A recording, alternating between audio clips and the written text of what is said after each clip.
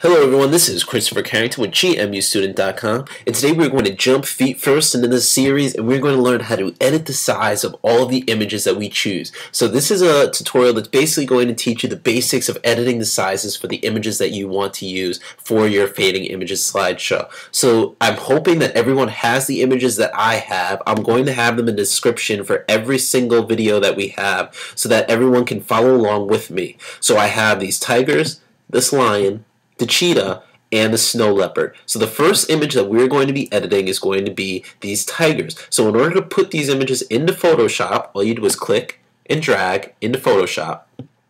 And once you have it in here, let's make this a little bigger so that we can really see the image. And in order to edit the image size, all you do is you come to Image, Image Size, and you will see the dimensions for this image. So it's 500 pixels wide by 375 pixels high. Now this is the exact dimensions of what I want my fading images slideshow to be. This is what we are going to be making. We're going to make a fading images slideshow that's exactly 500 by 375. So this is perfect. We don't have to do anything else. So just click OK. Now the next one, these are going to get progressively harder, obviously. This is why I chose these images. So the next one is going to be this lion. So let's click and drag this lion into Photoshop. And as you can see, this is obviously bigger. So in order to edit the image size, do the same thing, Image, Image Size, and you will see 1024 by 768. So in order to edit this one, just type in 500 in the width, and you will see the height immediately change to 375. That's because the proportions of this image were the same as the last image, so we got kind of lucky. So all we do is click OK, and let's change the zoom to 100, and now we can see this one's perfect. It's exactly what we wanted. So now let's go to the next image, progressively more difficult as I said, and you can see this image already looks a little bit longer than what we want, so there might be a little more editing with this. So again, click and drag it into Photoshop, and in order to edit this image, go Image, Image Size, and change the width to 500. Now as you can see, the height immediately went to 327. Now we want it to be 375, so this would make it the height a lot shorter than what we actually want. So let's change the height to 375. And as you can see, the width is too much. But it's better to have to have it too much in one of them than not enough in one of them. So let's change the height to 375 and let's keep the width too much. So let's make that okay.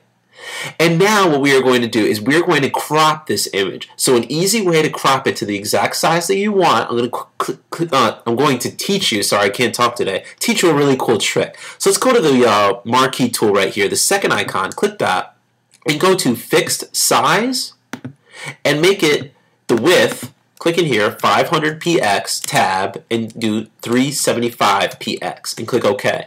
Now in order to change this, you want to click somewhere where you have the majority of the image that you want. So let's try to get that cheetah's tail up to his head. Once you have it, then make sure you're not locked here. So double click this and click OK. Make sure it's not locked. And now we have the image that we want selected, so we want to delete everything else. So go Select, Inverse, so we select everything that we don't want, and click Delete. And we just got rid of it. So then click Command and Control D to deselect. Now come down to your crop tool and crop out just the image.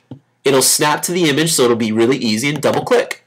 So if you go to Image, Image Size, 500 by 375, check that out. So it didn't mess up the look of the image at all. We just cropped out what we didn't want, and now it's the perfect size. So the last image is going to be the snow leopard. So click and drag that snow leopard in, and go Image, Image Size, and now let's try to change the width to 500. But as you can see again, 333, that's less than 375, and it's better to have more than not enough. So let's change the height to 375. And we have 563, so click OK.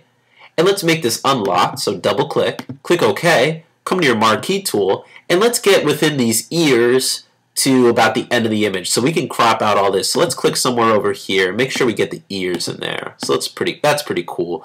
So now we have what we want, so we want to go Select, Inverse, click Delete, hit Command and Control D, Crop tool, crop it out, snaps right there, Double click, and now we have 4 images that are exactly 500 by 375. So in the next tutorial, we're going to learn how to make the template so that we can put all these images into the template and we can add a little caption to all of these images. So thank you for watching. This has been Christopher Carrington with GMUstudent.com, and I hope you stay tuned for this entire tutorial.